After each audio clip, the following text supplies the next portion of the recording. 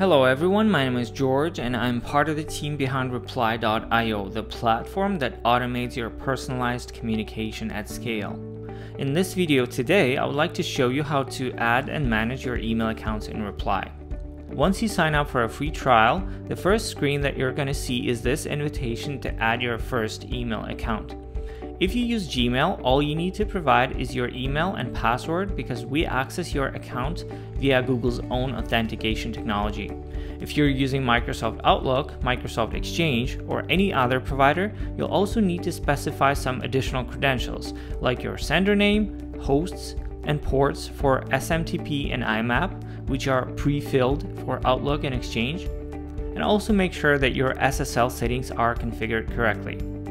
At the bottom of the settings list, you will come across the SSL security slider. Again, if you're using Outlook and Exchange, you don't need to change anything here. SSL must be turned on for IMAP and turned off for SMTP. But if you're connecting via other provider, these SSL settings may also vary.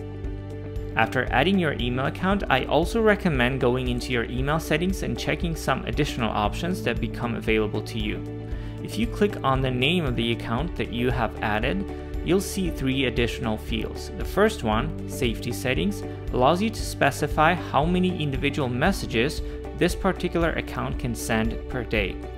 This allows you to ensure that you're not exceeding the limits that are set by your provider.